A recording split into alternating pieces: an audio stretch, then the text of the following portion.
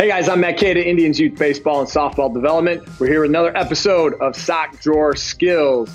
Today we're going to introduce to you the game of pepper.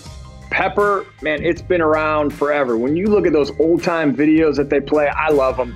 Most of the time, you're seeing them right in front of the dugout playing pepper. And so the great part about pepper is we got 2 people, 4 people. We're working on our hitting. We're working on our fielding, our catching, our throwing.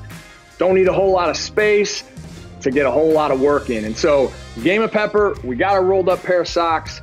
We got just a little foam giveaway bat, but you can use your normal bat. We're not swinging it, as you can see. We're just kind of doing little half swings, almost like bunts. And so it looks a little something like this. All right, here we go. So the important thing about the hitter is I'm not using my normal stance. I'm just kind of spread out, kind of thinking my feet are in like cement and they're not moving. And then you got your partner there, they're just throwing strikes.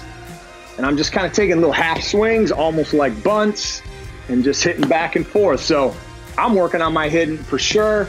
And then your partner, they're working on their fielding, they're throwing. And man, the great part about these rolled up pairs of socks is, man, these socks are bouncing everywhere. So you got to really concentrate to catch that ball properly. So there you have it, the game of pepper. It's a classic for the Sock Drawer series. We don't need a whole lot. We got our pair of socks. We got our bat. We don't need a whole lot of space, and we can get stronger. Did you get stronger? Yep. Nice. Let us know what you think. Go Tribe.